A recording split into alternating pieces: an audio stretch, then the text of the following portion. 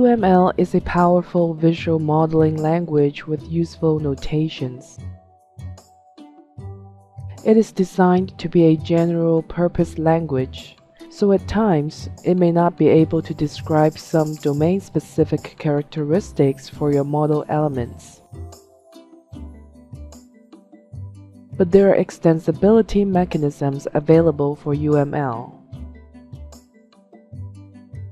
You can add your own custom properties by using tagged values.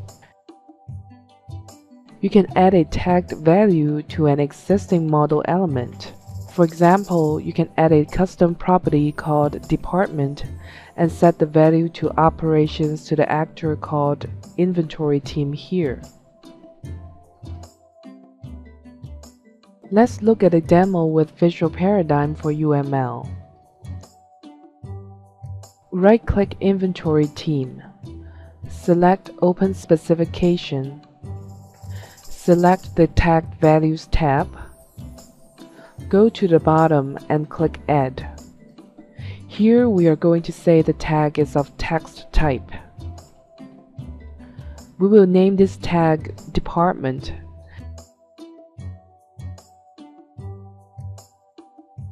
And the value is Operations. To finish, simply click OK.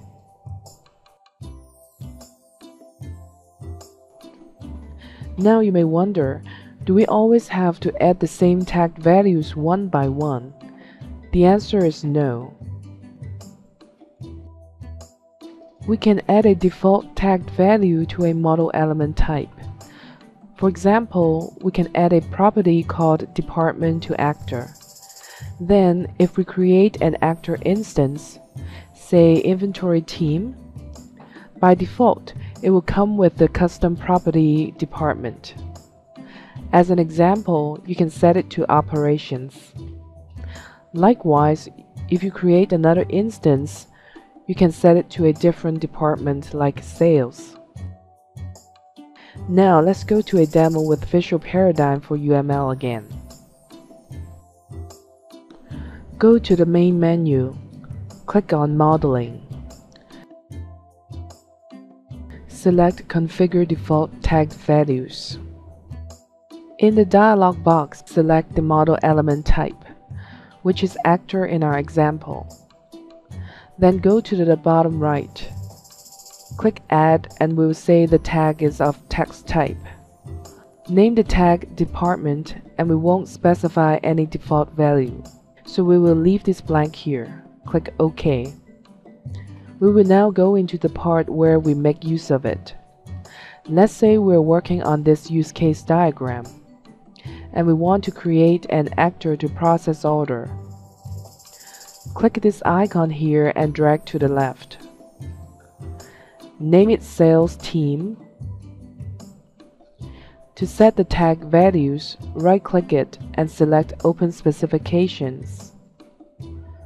Select the Tagged Values tab. Here we can see that by default, an actor comes with a tag called Department.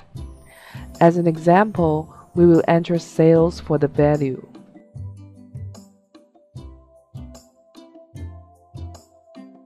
Let's say we want to create an actor to arrange delivery.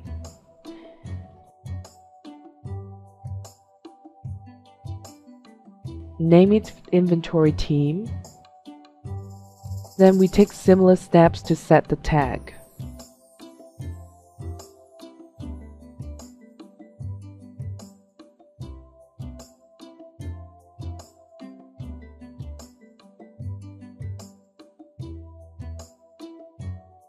Let's say the inventory is formally under the Operations department, so we will enter Operations here.